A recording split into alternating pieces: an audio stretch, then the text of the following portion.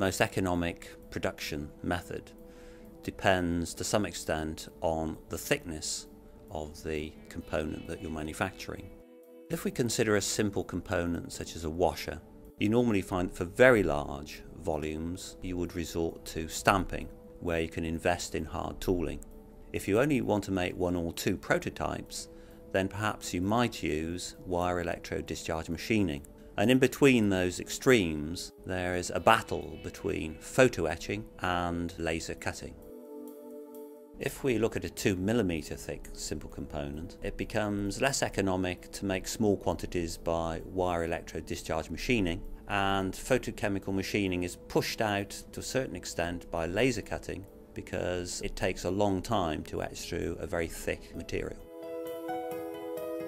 Photo etching really excels when you are producing a very complex part. Unlike laser cutting, we etch all the features simultaneously, and so the more complex the component, the more the economics favour photo etching as a method of production.